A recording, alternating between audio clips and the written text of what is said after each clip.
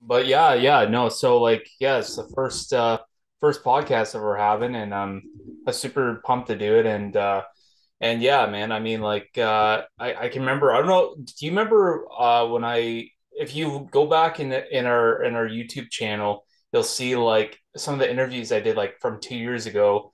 They were actually called Empire Universe Podcast. Yeah, because you weren't doing just MMA at the beginning, right? Yeah. So like what happened was I was kind of like I think I couldn't find my footing. I didn't really know like what I was gonna do. I was like, like I like sports.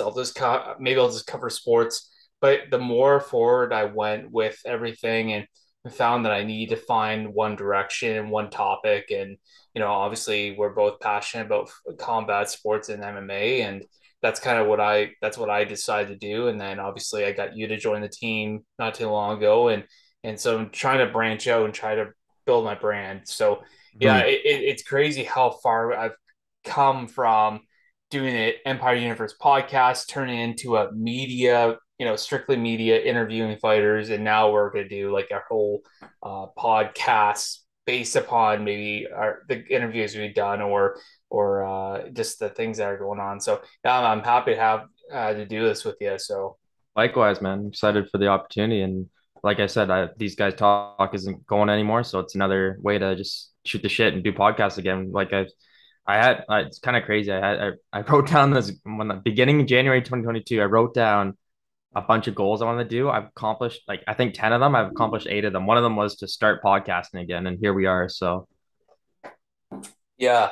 Well, and the thing is, I remember when we were chit chatting about like how am I gonna do this? I don't really know what I want to do, Chris. And then I think like I figured it out, and I just tried to keep it. And then you brought up the idea that we got to do this like a weekly thing. So for people that are gonna be watching, this is gonna be like a weekly, hopefully weekly thing that we're gonna be doing, talking about pretty much MMA if you haven't figured it out already. So yeah, it's and I remember watching a lot of your stuff too, like following you, and then I remember we did that like that little bit of a cross pollination going on. I think you had me on the show, I think. well, I wanted to talk about that, how we started chatting. I think my first time I saw your page is you interviewed Josh Hill around the same time I did before the Rafion Stotts fight. And I saw Yeah, your page and I was like, okay, like let's take a look. And I creeped down and I saw your work and I was pretty impressed. I'm not gonna lie, I saw like some good fighters and I think I DM'd you because I saw that you're from Chatham and like I have family there and I was like, no way, like it's pretty cool. And I saw your page and I was just like, how does he get these guys? Because at the time I was only DMing them and 90% of the time they don't answer, right? So you obviously taught me that you got to talk to managers and find contacts and stuff. But then, yeah, and then I was like, well, this guy likes MMA. We should chat. We probably get along. So, and here we are, right? So, yeah, like I can't remember. I have to watch back, but are you the guys that did Butterbean? wait, what? Butterbean, the The boxer? boxer? No, I wish he's a legend.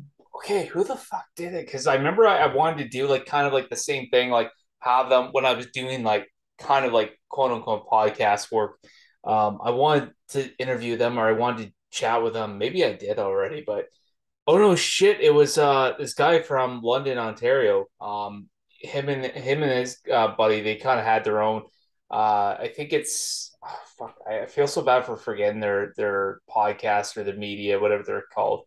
But they did like they've interviewed a lot of people. Actually, he was trying to hook me up with that girl in flyweight. I think she's in the top five right now in UFC. I'm just trying to think. Uh, she fought Valentina maybe For the two belt. title defenses ago, Okay. but she Uh, mattered. J- Lauren Murphy.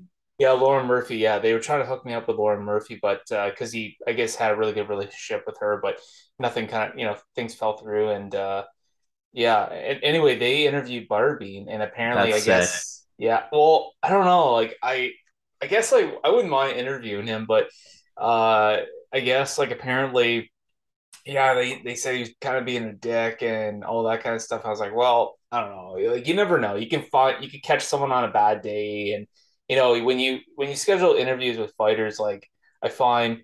you just never know what you're gonna find. Like most fighters, like if I've interviewed them before, I kind of know what they're like. I know their kind of pace, and I know if they're a little camera shy or if they're just if you know how it's gonna flow. So if you've interviewed somebody once, you kind of have an idea of like what you're how gonna it's gonna get. go.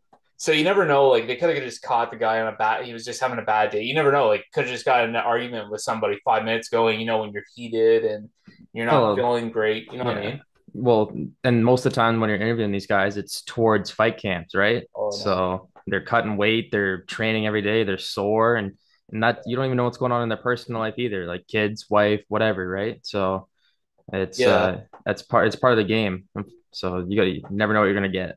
Well, and I mean, I'm obviously, as you know, I'm in the contest prep right now, and I'm not even in the worst part of it yet. I'm like 12 weeks out I'm doing the open bodybuilder, and even now, like I'm like there's times I come home and I'm just like it's more when I come home and I'm hungry. Like I just trained really really hard and I do a lot of cardio and I'm really hungry. That's usually where I get really freaking grumpy, and I'm like. And if I have to like cook and the cats jump up and knocking shit out, that it's just things like that, right? So I mean, I know for a fact right now, I have no idea how these players feeling, especially some of them that have like a fight like 2 weeks out, and me and I'm bitching and whining because I'm still 12 weeks out of just doing bodybuilding, let alone barely doing much weight cutting as it or water weight cutting as it is, where they're like Mhm. they got to cut their weight and then they got to do a shit ton of water weight cutting. So yeah, man. Yeah, so what made you like want to get into bodybuilding? Well, like I've always been like, so obviously MMA is a passion of mine. But like on the side, bodybuilding, I've always worked out. I remember when I was in college, I went to college when I was I was 18, turning 19. And, I was about maybe, I think my heaviest was about 236 in college. And I mean, 236 at my height, being 5'8", yeah, you're not looking great. I mean, I was Hmm. more of like a husky. I was always that husky looking guy. I had a bit of a puffy face and whatnot. But yeah, no, I just knew I needed to do something. I wasn't happy with myself, as many overweight people may experience at times. And I just decided, I'm like, you know what? I got to do something. And it kind of started off with I just did a shit ton of cardio, maybe a little bit of weights, and I lost a bunch of weight. And then I wanted to, obviously, then you look at some of those guys that got a little bit of muscle on them, and it's like, yeah, I want to get some muscle on. So I had a bit of like I was going up and down weight for so long, and then I did have someone coaching me before the pandemic, and then obviously the pandemic happened, and then that was all done and over with. And then I think just last year I reached out to a guy named Tim, and he's my coach now. And it actually just started out as I just want to lose weight. I have this kind of body, blah blah blah blah blah. He's like, yeah, no problem. And then he reached out to me after I did a little bit of a cut, and he's like, hey, have you ever thought about doing a show? And and at first I was like, I don't know, like, cause that's a It's a lot of big commitment. step. It's a big step. And I mean, it's a big step from just losing weight and cutting weight. Cause I mean, that part, it's still hard, but it's not, I don't find it's not easy either, but it's a lot harder when now you have to learn and if you don't know how to pose, you have to learn posing, you have to Yeah. practice every day. And so that's how I kind of got to where I am now. But I know for yourself, I know like for yourself, you do like personal training and whatnot. I Yeah, remember I'm for the in longest time, I had to ask you like what it was that you did, and then you're like, yeah, I'm personal well, trainer. well, now we finally have time to tell you about it, other than just short little conversations Yeah, before we interview guys. But yeah, I've been in the fitness industry since I was like 18, maybe. Kind of started off like well, I went to school for sport administration, and I've always wanted to work for professional sports or a sports organization. That was my goal. So this is like media's kind of in the right field, I'd say. But yeah, anyways, backtracking a bit. So like it was just a part-time gig while I was in college. I was kind of cool. Like I was like, oh yeah, I'll work at the gym. Like I went to Georgian College in Barrie, and somehow I turned it into a career. I don't know how, but I just it just kept going towards that way. Like I finished working there because they only hire students. If you're not a student anymore, you can't work there. So I had to leave, And then as soon as I graduated my second program, public relations, that was about January 2020. I was just chilling a little bit and COVID hits. And then I started working at Good Life. And just another thing, just something to do until I find a real career, hopefully.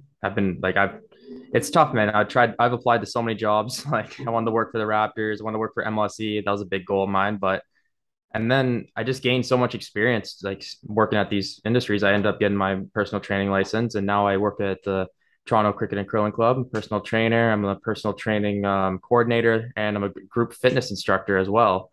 I never thought I'd be in the fitness industry. I always said like, oh, there's not really enough money in it, but I'm not complaining right now. So Well, and you know what? Like, and I know it's a cliche. People say, oh, it's not always about the money. It's what you love to do. But at the end of the day, how expensive everything's getting, it sometimes is. It can be a little bit. Part of it yeah, can be about the money, right?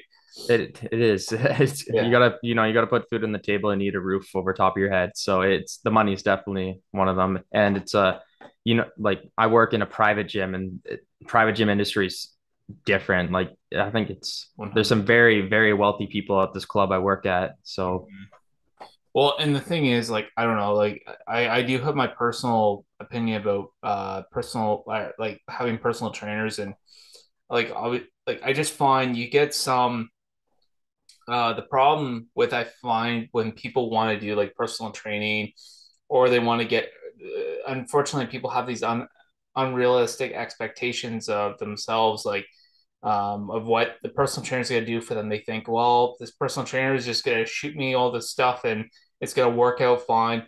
And then you have a lot of these other personal trainers that just they use what that works for them, and then they expect it's going to work with every client. Well, unfortunately, if you don't have your personal fitness license, if you don't learn those things prior, and you think that, oh, I'll just send them a rough copy of what I do. Well, it doesn't work that way. yeah, And it's yeah, there's a yeah. lot of shitty personal trainers out there. Mm. Yeah, I mean, to be fair, it's not too difficult to get your certification. So I've seen so many people that I had no idea are licensed or have their certification. I'm just like, oh shit, like this person's a personal trainer. I wonder if they're good or not.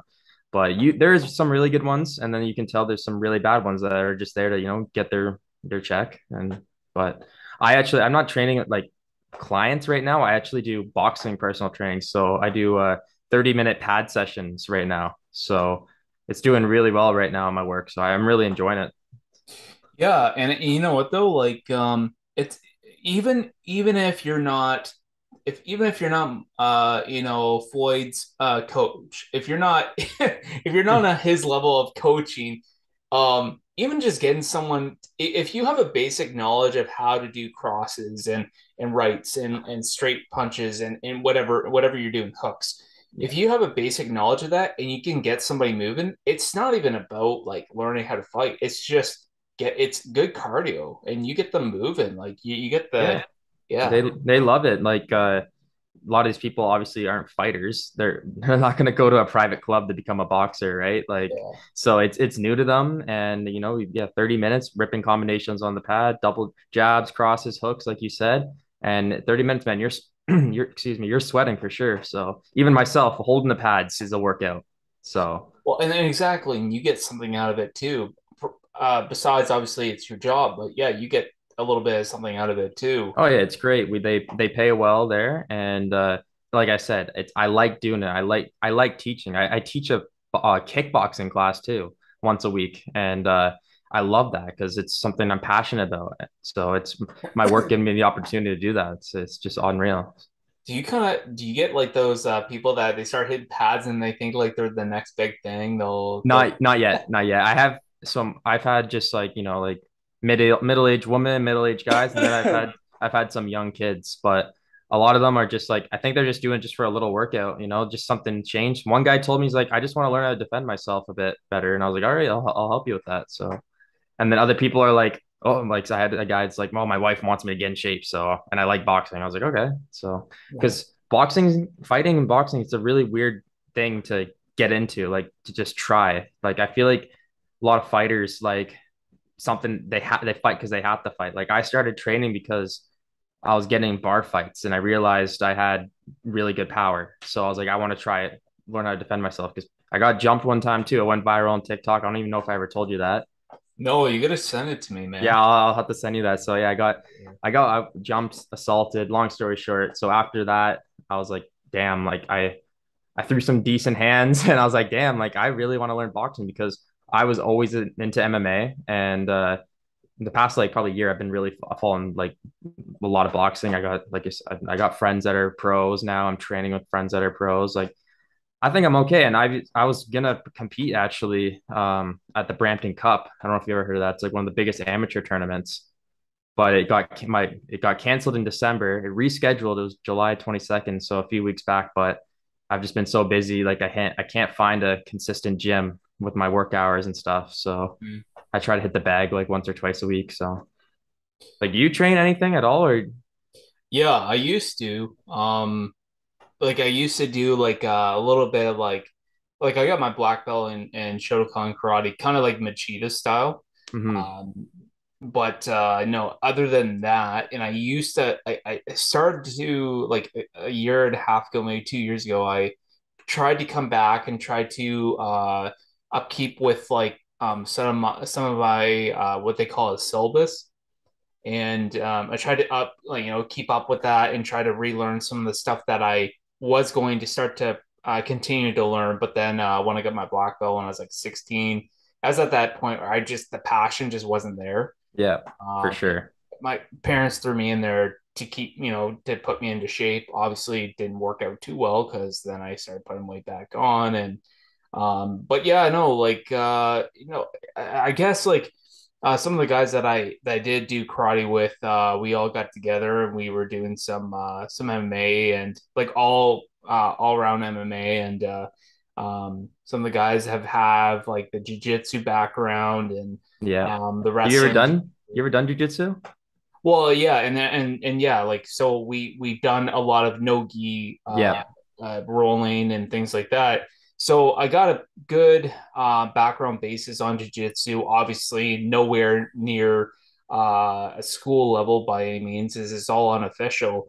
But yeah, no, like I got a little bit of knowledge prior to no-gi jiu-jitsu. So it's cool to kind of when you watch the fights, like even watching the fights last night, you kind of like some of the wrestling. You watch what the guy's doing, and my fiance and I were watching it, and I'm talking about like, yep, watch. He's gonna probably go into side control, and then what does he do? He goes right. I can't Yeah. remember which fight it was, but the guy had him on the ground. It might have been Spivak, whatever Oh yeah. the polar bear. Polar bear. Yeah. Polar bear, yeah. Yeah, he was trying to get into side control there, and his wrestling was unreal last night. Anyway, I will get to the card. Yeah, we'll His break that wrestling down was soon. what's that? I said we'll break that down soon. Yeah, yeah. And yeah, so like just I could read everything. Like it's just I hate when people talk about um when you have like fights going on, the wrestling. And I understand how people can see it as being boring. Um, but like people gotta understand what the more you understand wrestling and jiu-jitsu when you actually do it Yeah. and you realize how hard it is when you have someone much more experienced with you on top or even on the bottom you get you I feel like you get a kind of better understanding and you get a better sense of knowing like why he's doing what he or she is doing and it kind of makes it more exciting to watch when you get what's going on but at the same time I get it when you have fights like you got a guy laying on top of the guy and he's not doing anything. Well, yeah, I get why the fans are booing, right? Yeah. No kidding. So, But yeah, jits is fun. I have a good friend of mine, Alexander Roman Camargo. He's a world class jujitsu guy. That's I met him at one of my previous gyms I worked at, and just for our passion of fighting, he's like, dude, let me, you know what, I'll train you for free. I don't care. I just love teaching and stuff. And this was during like all the lockdowns and stuff. We were sneaking into gyms and training late at night, hoping the cops wouldn't see us as soon as we leave the gym and stuff. Like, remember those days? It's just insane. dude, And that guy's a it's stud, man. never Like, happened. yeah, that was insane. But that guy was a big part of me training. Me during lockdown, me and him, like obviously I wasn't working and he was like I think he was still working, but we would train every day. We'd run 10K, we'd either roll or then we'd box. I did it for I was literally like in a training camp with that guy, hitting pads. Like it was so much fun. I miss those days. But that guy, he's a stud. And like going back to what you're saying, like once you train jujitsu, it's tiring. It's so tiring, man. Like you Mm-hmm. are so sore from rolling around and someone's body weight on top of you, and you're trying your best to get in a better position. And you like all got all these keyboard warriors and couch potatoes thinking, oh, like you can't, I could definitely roll around and get a rear naked choke easily. Like it's not that easy, unfortunately. I So mean, I don't know. I feel like yeah, they could probably roll to get the Doritos off the table pretty easily. yeah, seriously. Um, but yeah, and I guess like yeah, I don't know. It's yeah, I don't know, I get it. Like you're gonna have social media and people are just gonna say what they want to say with against fighters, but I gotta say the card last night was nothing short of like if I'm sure there's still people that have found something to explain to like totally not be happy with last night, but I gotta say first card since 2014 Yeah, it that had was all finishes. That doesn't always necessarily mean the whole card's good, but when you have most of them were like knockouts and stuff like that. I mean, it was a freaking amazing card, and the knockouts were like high class. I mean, one punch. Brian Battle. That was Oh, that was a spectacular head kick.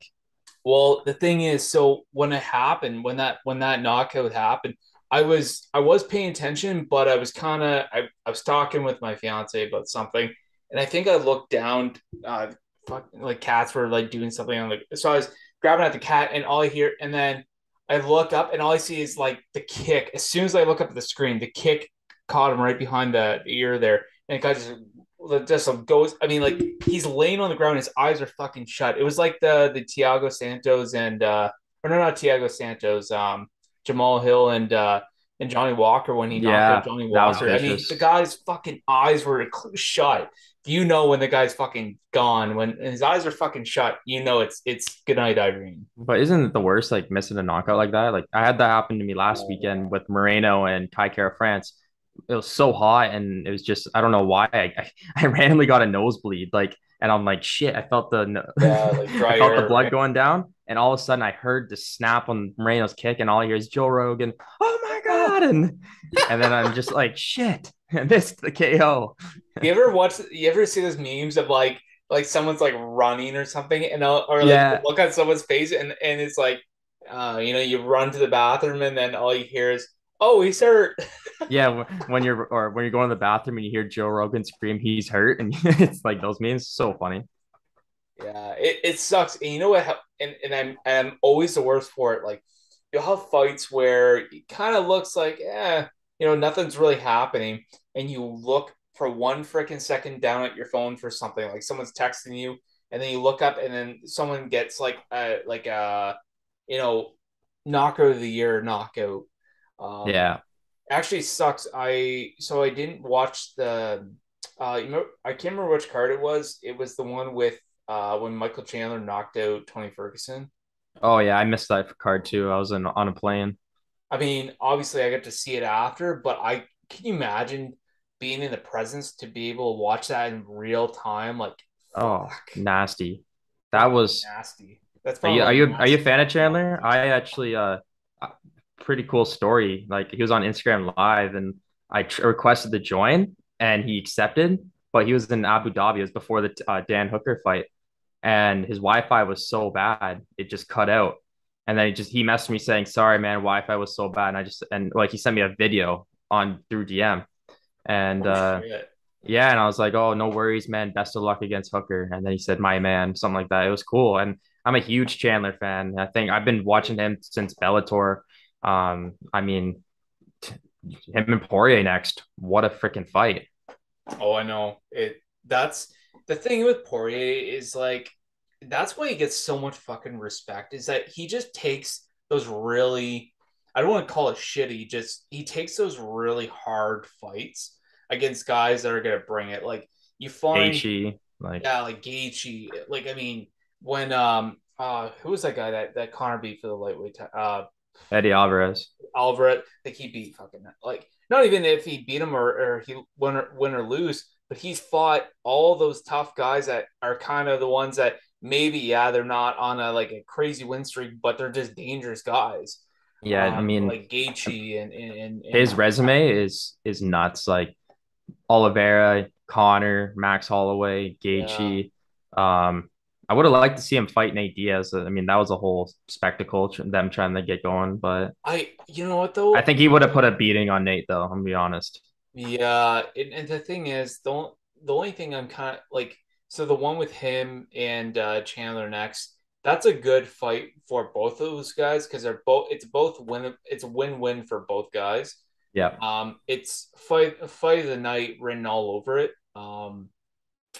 But yeah, I don't know. I don't want to see either guy lose. That's the I know problem. it's one of those fights. It's like, damn, like I love both guys. They are fan favorites. They bring it every time. Almost like you said, almost fight a night guaranteed just on paper right there. Well, And the problem is that you have some of those fights where you can easily look you can say to the screen, oh fucking scumbag, I hope he loses, right? But like with these two guys, you just can't say that. no, they're both true warriors, former champions. Like I'm really looking forward. That I mean, was that's gonna be in the MSG card November, I think.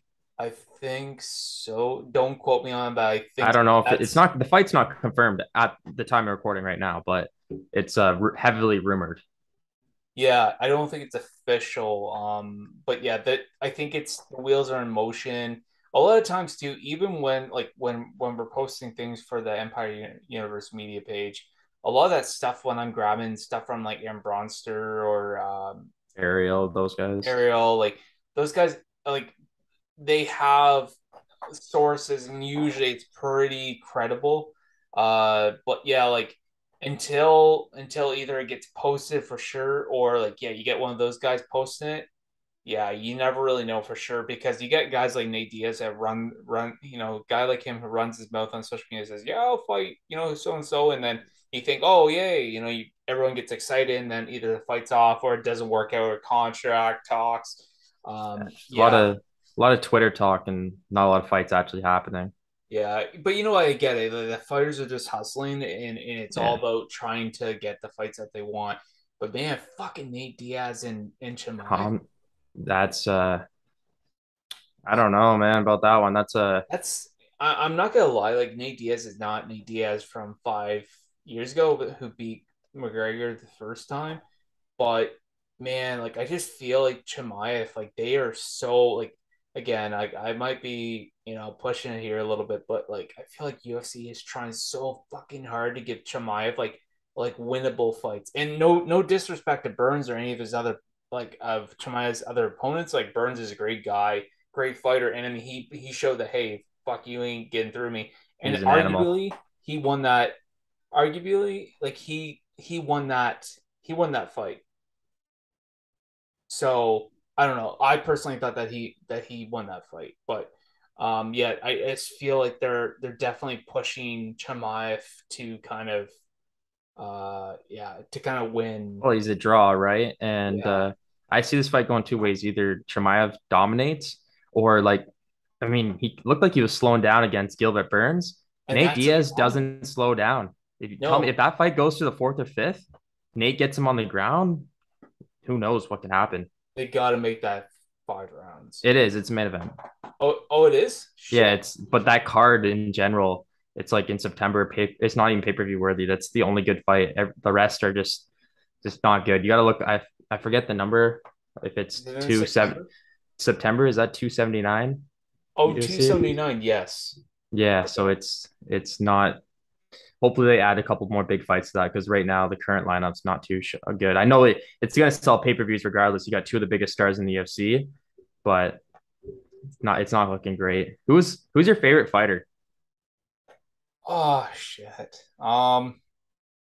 You see, like the thing is, there's a lot of group. There's a good group of guys and the ladies that I really like watching. I don't know if I really have a favorite fighter because, yeah, I try not to get too emotionally invested in one fighter because then when they lose, it Oh, tell sucks me to about watch it. them lose. But I don't know. There's a handful like of fighters that I do enjoy watching, and I wouldn't necessarily go over the big stars, but obviously, I do like Dust. I like Poirier, I like Chandler, but like if I really want to get serious about what I'm gonna say, I really like Valentina. Hmm. Valentina Shevchenko has always been my girl. She's awesome.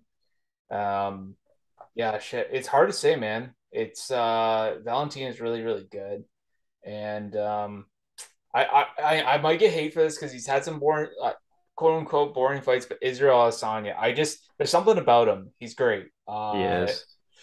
And I just feel like people, yeah, oh, he's boring. He's like, well, dude, like he's trying to, I do think though, because his next fight's with Alex Pereira in Madison Square Garden in November on What a November fight. 12th. Um, a guy like him, like he's gotta bring it. I He'll think have to bring it against a guy like Alex Pereira. He he's gonna cannot. have to. And Yeah, he has that fire and that motivation. He wants to shut people up because everyone's saying, "Oh, this guy knocked you out cold," blah blah blah, stuff like that, right? So yeah. I think we're gonna see an Israel Adesanya on that like Paulo Costa type level fight. That's what I hope at least. hmm Like so for yourself, like who would you say is like your go-to fighter? I've always been a Cody Garbrandt guy. So you said being emotionally invested in a fighter. How do you think I've been the past 5 years? Yeah, it's not looking good for Cody, man. It's I think he's fighting. I saw today Ronnie Yaha. They rescheduled that for October 1st. Obviously, everyone knows Ronnie Yaha's never finished anyone in his career, so they're obviously trying to get Cody get his mojo back. yeah. He needs this, and if he doesn't win this, I think you know what he. I don't know what's next, but regardless, end of the day, he's a former UFC champion. I'm also like you're aware of this huge Charles Jourdain guy. Like I said earlier, when I went viral for getting assaulted, like Charles reposted my TikTok and messaged me saying like you did the right thing, blah blah blah, fighting back, and he's Yeah. just a great guy. And I've been watching him since TKO. My friend of mine, John Ramdeen, used to commentate for him TKO, and he's just so talented. And now people are seeing what I've been seeing since like 2015, 2016. hmm So and I think he beat Burgos. Yeah. Yeah. Yeah. And that'll be no. Didn't he already fight Burgos? Yeah, that's I mean I like he lost. It was the UFC Rhode Island or whatever New York some Yeah. couple of Something weeks like that. ago. Burgos looked good. He did. He looked real good, but I was kind of shitty because that was like Jordan's opportunity to get in the top 15. But Yeah. I don't think that loss. He didn't lose any of his stock in that fight. He looked. I mean, that first round. It's like it depends who you want to give it to. But you're telling me like he got dominated in the second. I'm not gonna say that Burgos wrestling looked amazing, but the way he just recovered and just put a beating on Burgos afterwards almost finished him too. So There's a lot of guys in the UFC in the ladies too, but there's a lot of guys in the UFC who are not always the ranked fighters, or they kind of emerge around that top 15 to up to top 20, right? That obviously isn't an official ranking, but they kind of hang around that middle of the pack there. And it's like guys like Brian Barberina, who's so fucking close to breaking that top 15. I think he did at one point. Quote me if I'm wrong. But guys like him, who, yeah, okay, maybe he's not ranked, but people like to watch him because he brings a fight and he's every always single time. entertaining. Like, I honestly, him and fucking Robbie Lawler, like what he did to Robbie Lawler, like Robbie had him backed up, and I get it because, guy like Robbie Lawler, yeah, he's great. But I mean, Brian just came back and said, "No, fuck you. I'm gonna win this fight," and he came back and just destroyed Yeah, Robbie. that And was awesome. I yeah, remember what so guys like him, or I'm trying to think, like even just I mean Charles Jourdain, he was kind of in that mix, or he is still in that mix. Even Shane Burgos, like I think he still has a top 15 spot right Yeah, now. he's Like, been like defending his ranking his past couple fights. So, because yeah, I think he's like ranked 14th. But yeah, yeah, back to that Barberina fight though. Like I remember watching that and like obviously I was a little biased, like Robbie Lawler's legend, but us speaking to Barberina before that fight made me it want him was to a little win. biased, yeah. Little biased, and all my boys they're big Lawler fans because they know him real well, and they're like they're like, oh, he's piecing up your boy. I'm like, nah, bro. Like Barberina's a dog. He's gonna come back. And then when he knocked out Lawler, I was like, I told you so, everybody. Like just saying that, like, and then they're like, okay. So, but yeah, that was a scrap for sure. Even Vicente Luque, I know he made his way up the rankings. He lost Yeah, he last night, lost last night, Jeff Neal. Yeah, which Jeff Neal looked great though. Holy. did look good. But also Luque just didn't. I don't know what it was. He just didn't look. I don't know what it was. Yeah, it didn't seem he really showed up because there was like this time last year, everyone was thinking he could have been a possible title challenger. Like what he fucking did to Chiesa, like Dude, what what a fight that was. That was unbelievable. yeah, just what he's done for a lot of opponents. But I will say he does have a problem getting hit in the middle. Takes a little shots up the middle, and he does sometimes take a lot of damage to give damage. But Hmm. yeah, no, he's been nothing but impressive. So I think there was probably something going on. I'm sure we're gonna hear something like, came in injured or Bad something going camp or on. something. Yeah. Yeah, he didn't really look like himself. But I mean, Yeah. regardless, he's a dog too. Like he's had some great fights.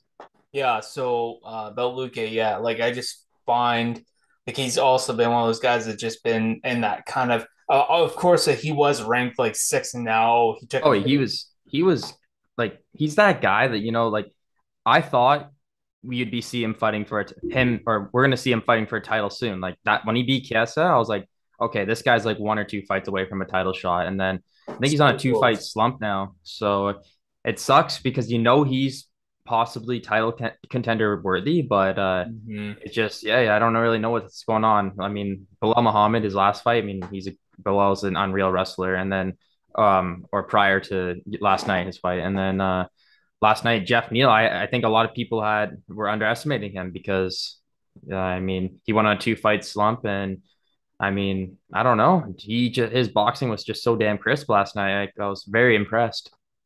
Yeah, and I think like he kind of had to do that, after his showing with like Thompson fucking lit him up good. Pieced him And up all night. yeah, and yeah, like that's just kind of what happened. And yeah, so with Jeff Neal, like, Jeff Neal just came in.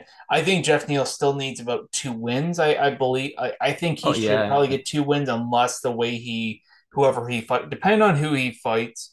It just depends on who he fights and when he fights. Like it all comes down, but you know how the UFC works, you know how MMA math works, and yeah, you know how the UFC likes to kind of make fights according to what's gonna make more money, not what fucking makes sense most of the time. yeah. Uh, Hmm. but yeah, I know. So you got like, I mean, that welterweight rankings. You would have obviously you got Edwards fighting Kamaru Usman. Uh, Colby's there, Hamzat, yeah, uh, who else? Like Babel Muhammad. Bilal Muhammad, yeah. I hate how people give him so much crap because I mean I get it. Like maybe it's not The considered the most lack of exciting. finishes, I'd say. Yeah, but you know what though, man? Like I gotta say though, like he's still beating guys. He's still Yeah. doing it. I think Like just kind of going back to what you were saying earlier, he's just kind of a lay and pray type of guy. Like you're telling me Bilal Muhammad's gonna sell pay-per-views. What name one thing Bilal Muhammad has done? I think he got knocked out by Luque in the first fight. That was it. That's the only thing. And my one buddy Nate, shout out Nate Newmaster. Yeah, I want to get him on this podcast soon. He's very knowledgeable in MMA. He yeah. thinks his nickname is the worst name. Like remember the name. He thinks that's the worst nickname in MMA in MMA. Well, the thing is, unfortunately, when he won his last fight, they when the UFC posts sometimes they'll post like who won the fight according to what's going on, but they post it and they have remember the name. Someone posted a comment. They said something like Bilal forget the name Muhammad or Bel yeah, like don't remember the name or whatever it was, or they're just making fun of his nickname, which I get. It is kind of a weird nickname. And actually, Steph and I were talking about last night, and some of these nicknames that these guys are coming up with, like obviously the Ghost Pepper, our guy that we talked to, like even with him, like he's like, his is the ghost pepper. And she's like, what the fuck? Like, she's like, what's with all these names on here? I said, oh, the ghost pepper. I had to tell her the story because he told it to me. But yeah, like some of these nicknames that these guys come up with, like, there was another, I think it was the one girl that won the TUF last night. Miller, Julia Miller. I'm trying to think of what her nickname was. It might have been her, or it was a girl that fought earlier on the card. But I'm pretty sure it was a female fighter, and she just had like this, like it was she's like, what's with the nickname? But yeah, like with Belal Muhammad, I gotta say I'm nothing but happy for the guy. Like he's still climbing those rankings. He's been having to fight most of the top guys, He's and silently working his way up. But I mean, yeah, Sean Brady, I think that's his next fight. yeah, Because Balal wanted that Hamzat fight. Like yeah. he was pretty asking for that.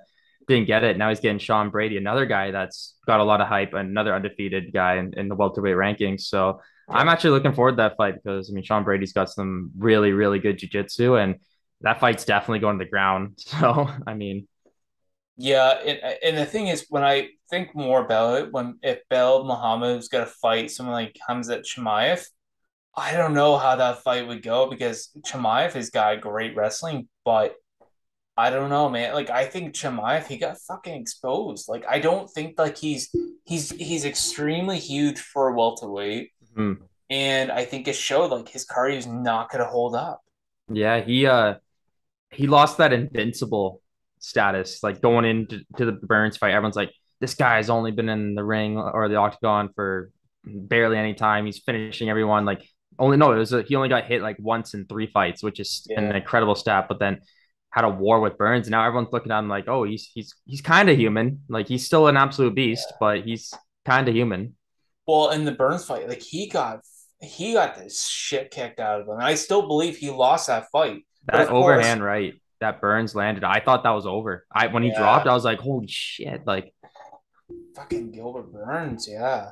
yeah, man. But of I think course, I called it. I actually said, I said as soon as they went to decision, I'm like, watch UFC give it right to my Chimaev. I guarantee they will. What they do, they give to Chimaev. I'm like, I wonder why they would do that, right? yeah, give But it it's a to the close fight. Of course, they're gonna give it to Chimaev. What do you think? Like, oh no doubt. It's the up and comer. I don't know. I had to rewatch the fight. I honestly thought Gilbert Burns won too. I'm not gonna lie. But it would have to rewatch it and break it down more. But it was close, to be fair. And it was entertaining as hell. oh no, it was still a great fight. Yeah, it was that was a good one. But I mean, there's a lot of good fights coming up right now. Like we got Dominic Cruz back in action next week too. Yeah. Like him and Cheeto Vera. And I think Jose, I think he's fighting. Is he fighting on the on that card or is he fighting 278? I think I don't know what I think that's on a pay-per-view or what Jose Aldo and Marab. Yeah. Yeah, that's a good. Or is that next week? It Let me might be check. next week. Yeah, you might have to look that up, but Yeah, I might wait. Let me get that yeah, look. jeez. Yeah, because well, anyway, the fact that Jose Aldo is still kicking out there and I Yeah, mean, that's on the okay, that's what I thought. I Usman just Edwards card that fight. yeah. Anyways, but yeah, Aldo. Wow. I mean, when he went to 135, I was like, dude, this guy could barely make weight at 45. Like, what is he doing? But I mean, we all know that he probably won that fight versus Moraes, even though that his first fight. Oh, And then 100%. he brought it to Peter Yan. That was a great fight, But even he though he just lost. got yeah. And now he's found, I think he's on a 3 fight win streak. And I mean, if he beats Marab, I think he's next in line. Yeah. And the thing is too, like as much as he's kind of had up and downs, like the fact that Aldo, all the things that he's kind of had to go through at 145, and the fact that he's able to get down to 135 is insane. I know there was talks about like the diet that he was doing. I think he went through a whole vegan diet, I believe. I Hmm. think it was vegan. I don't think it could have been vegetarian too, but it might have been. I want to say it was vegan. I would have to look it up, but yeah, with Jose Aldo, apparently the diet that he's doing is insane. Um, I don't know, like it's crazy. Like people talk about all these diets and what this is what's gonna work. This is what's gonna make you lose weight.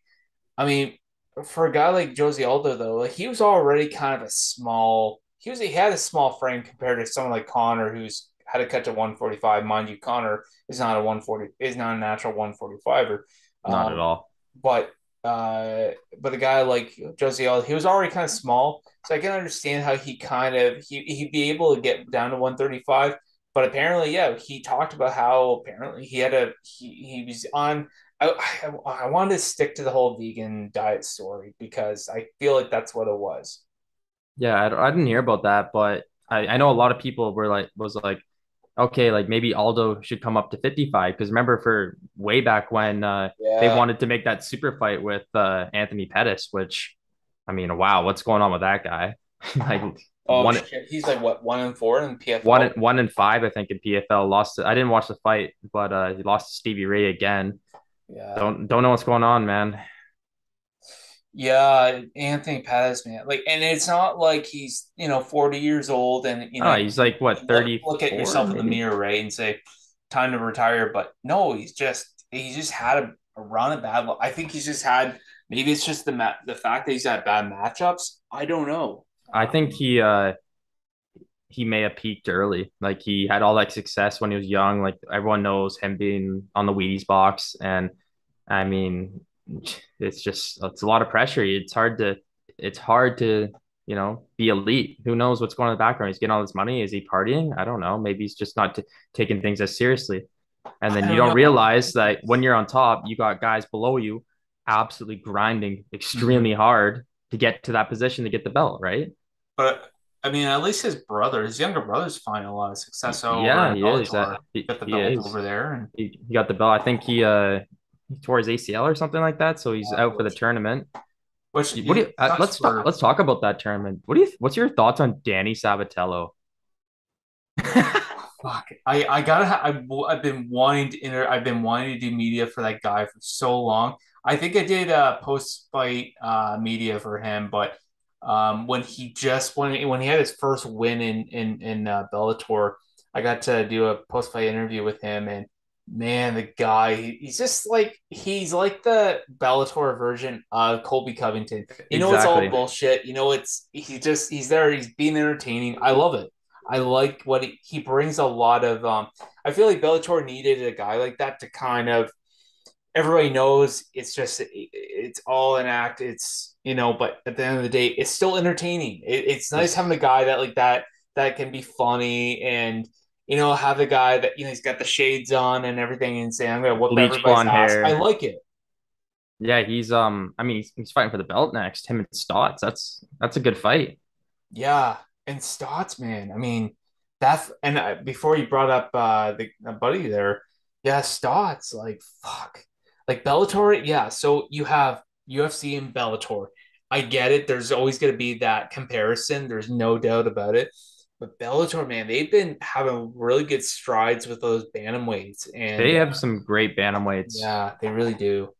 But again, and like it's that sweet spot of a weight where a majority of fighters you're gonna have a more. I feel like you're gonna have more of a handpick of fighters. They're gonna be able to make that kind of weight whether it's 125, 135, or excuse me 135, 145, 155. I feel like that's why it's such a sweet spot there because a lot of guys maybe that's more of the average that you're gonna the handpick average you're gonna get guys that can make that kind of weight. Whereas if you only have so many guys in the world that are going to be six something and 200 something pounds that are only going to fight at light heavyweight, maybe light heavyweight, and only going to fight at heavyweight.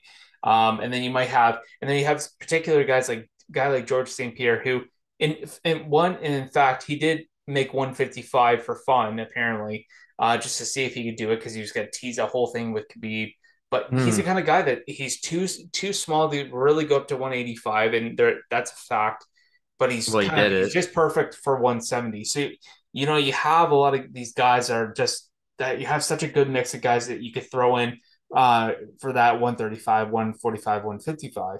Well, And are you talking? Sorry to cut you off. Are you talking about like tweeners, like those guys that are too big for like? that's why everyone wants that 165 division, right? Because there's so many Yeah, guys yeah. like that are like especially like Dustin Poirier, stuff like that, that are too big for 155, but they're too small for 70. Yeah, and that's what they got to deal with the UFC. They got to make that 165, but I just don't think it's going to happen. Not right now. I mean, they Maybe did more. great Yeah. about having the women's flyweight. They kind of, I think they kind of made some adjustments and helped a few ladies out. Trying, because I mean, again, like I know people give shit to people when they don't make weight, but again, it's people's bodies change as they age, and I think they figured out a little bit of a problem with that for the ladies there. So it was good that the ladies had a little bit more of an option with the three weight classes there, or four, excuse me, four. But with the featherweight. That's But non-existent. yeah, I don't understand that one, but They made that weight class just for Chris Cyborg. literally, and then it bit them in the ass when Amanda lit her clock. So Yeah. um, yeah, with the Bellator though, yeah, with the Bellator, what they're doing with these Grand Prix, I love it. It's great. You watch it on YouTube, it's awesome. Yeah, Uh, no pay-per-view, no pay per nothing. view, nothing. It's great. But the problem is they always have it on Friday night, which unfortunately for a guy like me, I work a lot of Fridays. Hmm. And they're always like they always start at like 3 o'clock, 4 o'clock, or 5 o'clock, 5 p.m. And it's like, dude, it's like, can't you guys not just start until 9 o'clock when I'm done work? Like, come on. Hmm. Yeah, well, I don't know. Bellator's, I mean, some divisions are lacking, but they like their featherweight division is really good. Like, Thank you. I mean, Adam Boric, like I text you as soon as that fight was announced. Adam Boric versus Pitbull. Wow, I'm excited for that one. Adam Borch, yeah, frick. He's coming in with strides and new blood going into that division for sure. Because I Yeah, feel like in the last 4 or 5 years, they kind of had the same guys in that mix, and now they're starting to get that new blood coming in. So it's really exciting to kind of see what Bellator is doing, and it's cool how they have the whole Grand Prix, but I find it's really a little unusual the fact that if you have a champion in the Grand Prix, so a guy like say you have like okay, so I mean, it would have been Pettis. Yeah, so Pettis has got the belt, and Rufon Stotts was supposed to fight him. yeah, So he gets an automatic uh, chance at a title, but if he beats him anyway, so if he beats him, he then he becomes a gets a champ. belt and he goes and moves on to the round. But it's so unusual that like there should be an exception where if you're the champ, you keep the belt on the side or you don't go in the tournament or something. I just find Like, it's were really you are unusual. you kind of saying like he shouldn't be title defenses and then the final should be for the belt kind of deal? I don't know. It'd be a little confusing though. You know what I mean? What's that? Like the final of the Grand Prix should only be a title fight. Well, no, like so obviously Pettis before he got injured, he's got the belt. Yeah, Um, but it say if there's somebody in the rankings, okay, so say Rufon Stotts was, I don't know where he is. Well, he's got to be number he's one now or the he's inter he's interim. the interim champ now.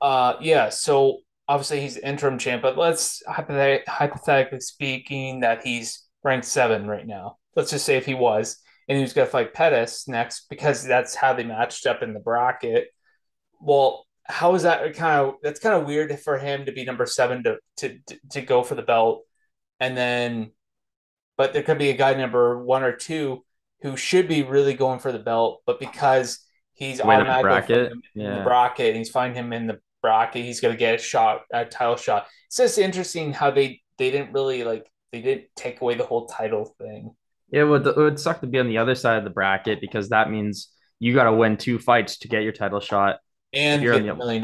Yeah. and get the $1 million, but if you're on the other side where the champ is, you could get a title shot after one immediately or just after one win. So But again, I feel like I mean these guys they're not throwing guys in there ranked 12 or ranked 15. Like these most of these guys are in the top five, top six, top seven. So arguably, let's say the champ beats the first guy in the first round, and then the next guy in the round he's fighting a number four ranked guy. Okay, he gets a title shot. I'm not.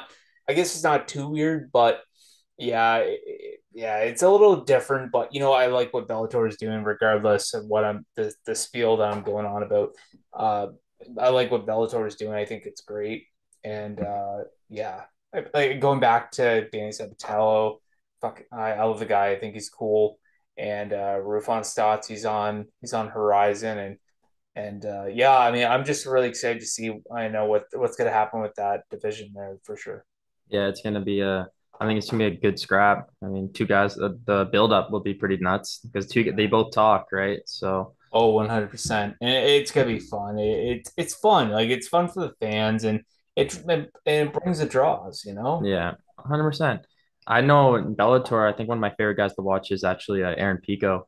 Aaron Pico, yeah, he's a tough dude, and he's good. But They fucked humble. around when he started. They gave him killers right away. Oh yeah, That's what I mean. That Borch lost, and then Henry Corrales like gave him killers immediately. And like now they're realizing, okay, like this guy is a star. You know what? They're not giving him anyone insane recently, but he's on a 6 fight win streak. Guy can do it all. He can wrestle. He's got great jujitsu, dynamite in his hands, and I mean he's a gold. Like he was almost an Olympian for wrestling. yeah. I think he was an alternative or just missed. I don't know, but I always tune in when he fights. Yeah, and with that being said, with a guy like him, I was wondering about the whole thing with Josie Aldo and his weight cutting to bantamweight. So I found out, I was looking it up, that so what he was doing was he was on a train low, sleep high, carb diet, and then a month before the one fight, I think the first fight he ever had, he was at 147, and he switched to a ketogenic diet the week before the weigh-in. So I don't know. That's really like that's crazy. So he Mm-hmm. must like it's again. It's all freaking science, man. It's all science when it comes to that weight cutting.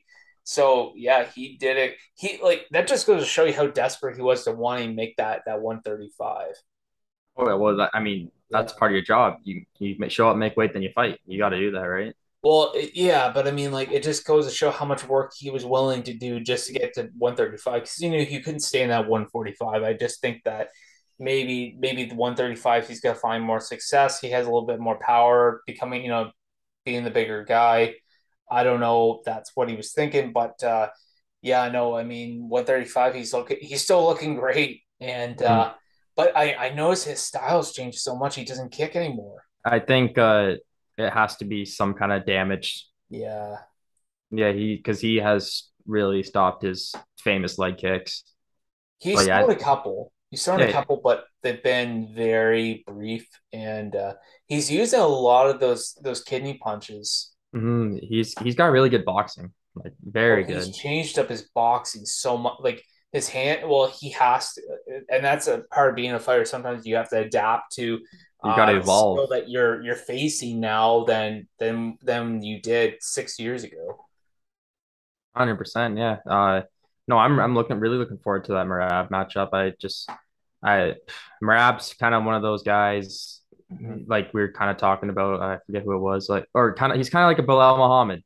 Like he's up there in the rankings. He's on a big win streak, but he's just not fun to watch, really. In all honesty, that Marlon Moraes fight was nuts though. Like, but other than that, like he's kind of like just a wrestler, a little lay and pray. I mean, he's good at what he does. I got to respect that, but like I'm not tuning in to watch Marab unless he's fighting someone like Jose Aldo. Yeah, and it's like a guy like Curtis Blades. I mean, great guy. I'm sure he'd be a great guy to chat with and whatnot, but people don't like style because he just. However, I he's had one finish where I was like, "Fuck!" I had to turn away from the TV. It was when he beat Alistair Overeem and he opened up the guy's forehead with the elbows, Yeah, and you that was literally watch nasty. as he's hitting him in the head and the fucking blood spurting and yeah.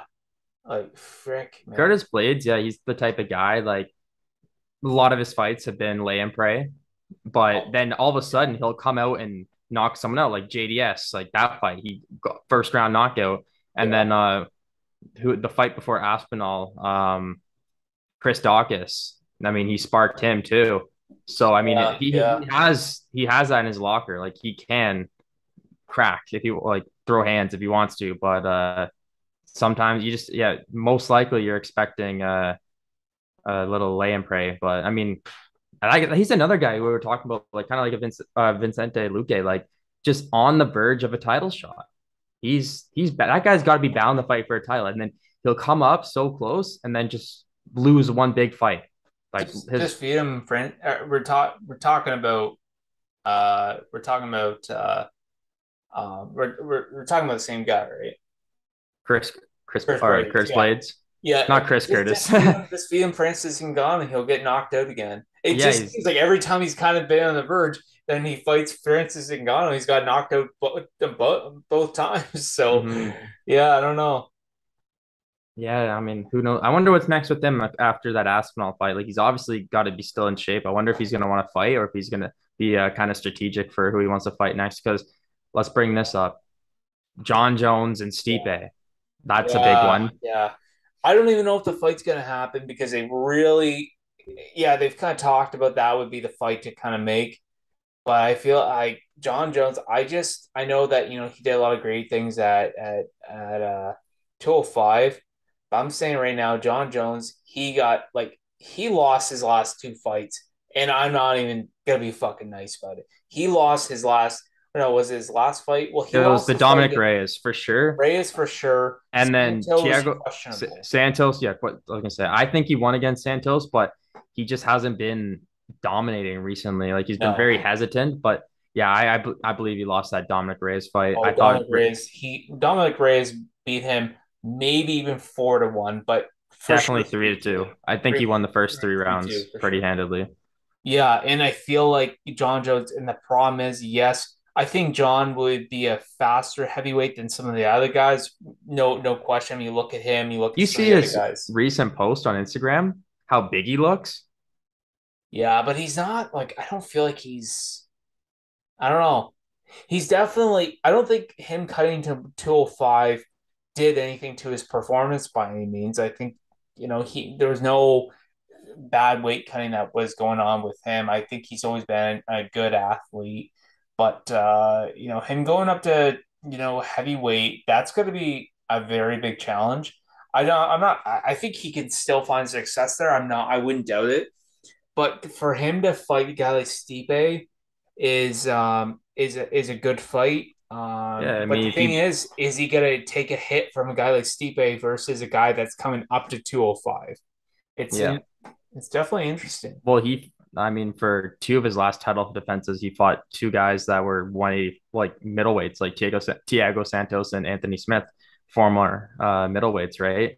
Yeah, And then, yeah, no, it's going to be very interesting. It just sucks that it's been taking so long, but because, I mean, regardless of his former like mistakes and stuff, like John Jones is arguably one of the greatest. I don't think he's not my GOAT, but statistically, you could definitely put him there. for sure. And the thing is though with him, I think after everything that's kind of happened, there's a lot of people that would like to see him get knocked out, and that's understandable. Um, yeah, and I think with him, even a guy like Francis Ngannou, who holy shit, his last fight, I was like, oh my god, look who's this wrestler? Yeah, well, Um, then we found out about the ACL. My friend actually, funny story about that fight. This is like one of the craziest bets I've ever seen. okay, So wait up, he bet some kind of money for Figgy to beat Moreno. He okay, won $50, right? And he yeah. says, "Fuck it, I'm throwing $50, Francis Ngannou decision." And we're like, "What the hell?" Oh wait, whatever. That's a Hail Mary. He won like $900. Yeah, He was freaking out. that's just like, I don't know if he had a crystal ball in front of him when he did it, but I gotta say, that's some of the craziest like luck that you Yeah, get there. Because like you would think a decision by, but like, did he say win by decision or just decision? when it wasn't win by decision. Like that was the play. That has got to be that's crystal ball shit. It wasn't just Francis Ngannou to win because I'm pretty sure Francis was the heavyweight or the obviously he was the heavyweight the favorite to go in, but he put it like a prop for a decision and he was pumped. And I gotta say, like a lot of my buddies, they ask me for my picks and stuff too, and like I couldn't have predicted that, you know. But though, like if that was me and it went to like round three, then your hands start to sweat because you're just hoping, dude, you better freaking just lay and pray, just do what you got to do to win the fight by decision, and I win my $900. Yeah.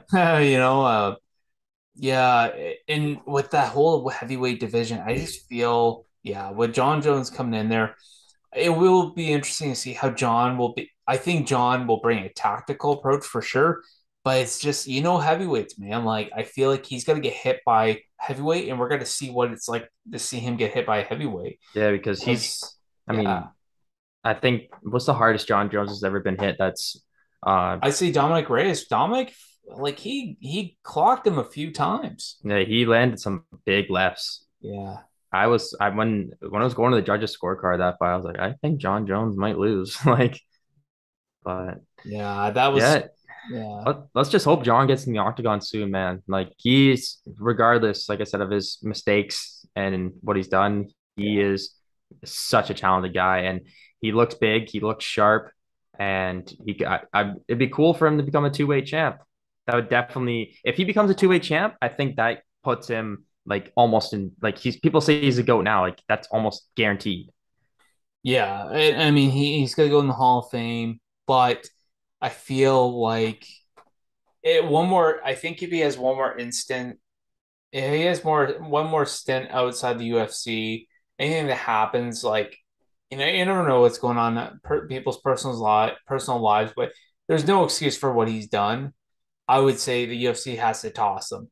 I know it's hard, but when you do that much, you gotta UFC has to step in and say, okay, that's I'm enough. gonna be honest. I don't think Dana gives a shit. You No, know he what I does. mean? Well, yeah. Let's if we're gonna get honest, and we're not gonna be throwing out the dog shit to our viewers. But Let's just say, yeah, he's gonna. he's too Dana much does of a not care. superstar unless he does something fucking even more insane what he's done in the past.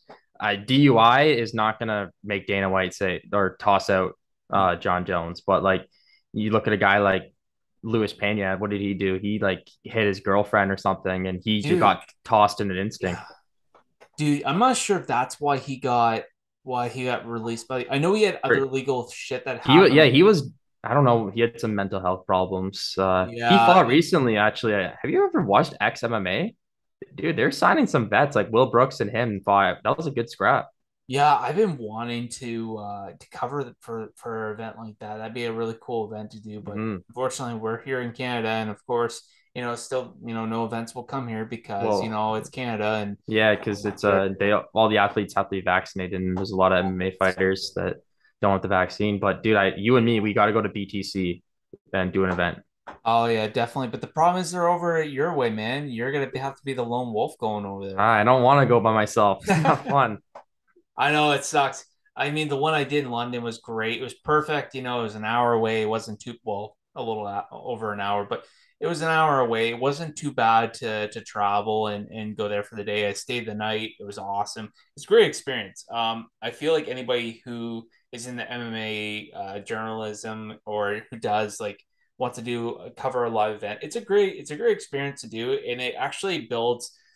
It really builds your skill to interview fighters, and because a lot of times you can write stuff down, but a lot of times when a fighter, whoever wins, sometimes you have to pick who the winner is, and sometimes you don't know a whole lot about them.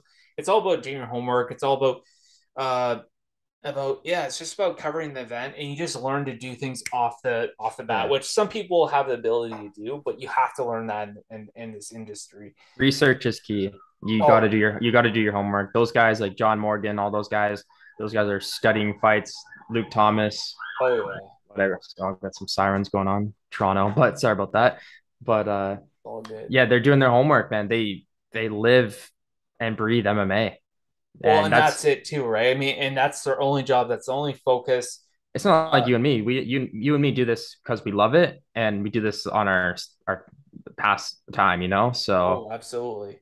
like Yeah, we yeah, haven't made a dollar doing this. We're just doing this because we enjoy talking about the sport and we enjoy meeting athletes for and we sure. enjoy learning about them, right?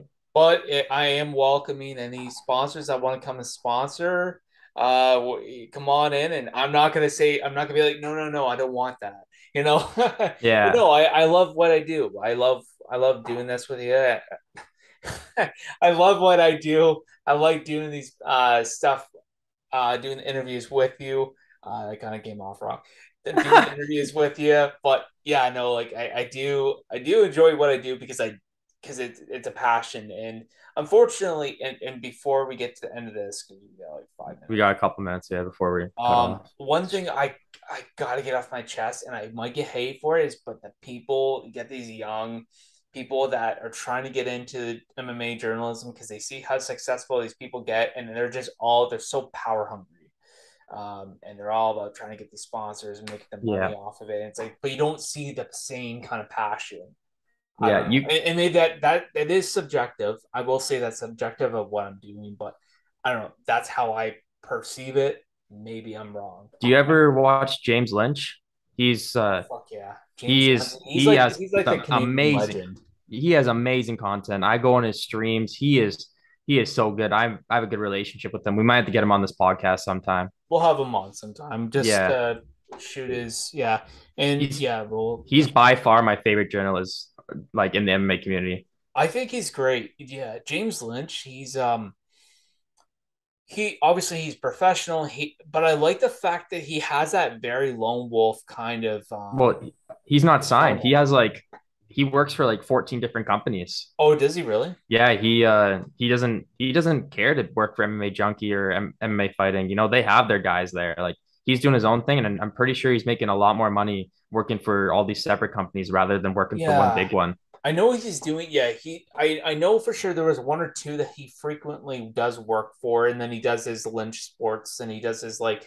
I know he does his own stuff, and then he does do work for like Yeah, like he posts clips. whatever Well, Joe Schmo. he gets paid by whoever to do an interview, and then they let him use some of the clips of the interview to post on his YouTube channel. Yeah, and he even has the whole thing with Chris Cyborg. Him and Chris, they Yeah, he do. works for Chris Cyborg Yeah, too.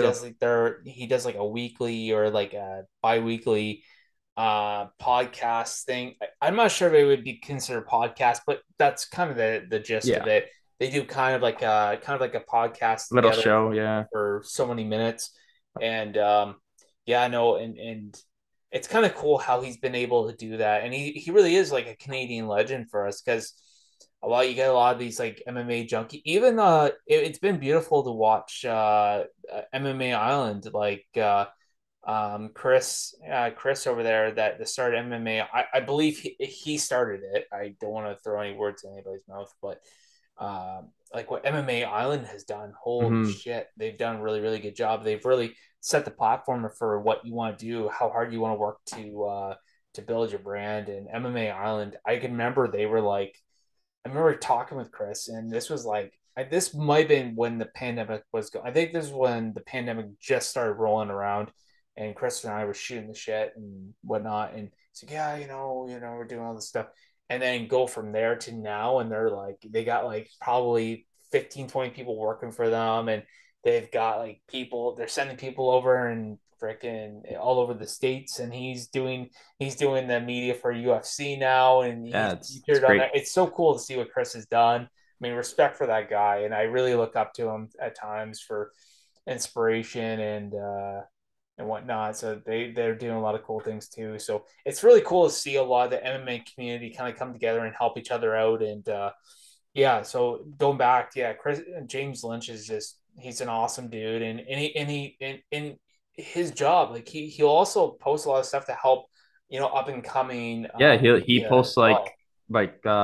tips, a lot of tips and stuff, which is Yeah, fantastic. Great watches. I do look up to him when it comes to this sort of stuff. So, but I shout out will. James Lynch, you're the man. Yes, you are James Lynch, and I might have to send this to him, but and also with James, like he'll talk about how you approach fighters. The number one thing that pisses me off, I'll be like How are comment. you feeling? What's That's the that? way you just never ask a fighter how you feeling right off the bat. Well, I was gonna say that, but no. A lot of times, like I'll like comment on a fighter's photo. I'll see like a media. It hasn't happened in a long time, but I've never seen one. I can't remember. I can't remember what they were called, but they legit asked a fighter and tagged them interview sometime. It's like what the fuck? You need Yeah, to it's you need that's to all private. message them, and like you need to talk to them in like in person or like DM them or emailing them is the most professional way. So I just like sometimes the way people treat these fighters, it's like, come on, guys, like you got to work a Yeah. little bit harder than that. But anyway, we're Well, running out of time here, so I just this has been awesome, and likewise. for our viewers, please tune in for the next episode. And I hope you guys all enjoyed this one. I know I did, and I'm sure I'm not going to speak for Chris. Chris, you can say what you want 100%. to It was say. fun, man. I'm looking forward to this. It's great to be podcasting again and just shoot Yeah. like you said, just shooting the shit, having a good time, man. Or it's a good time. Yeah. So, guys, tune in to the next one. And be sure to follow us on YouTube and our Instagram page, Empire Universe Media. And we'll see you in the next one. Take care, everyone.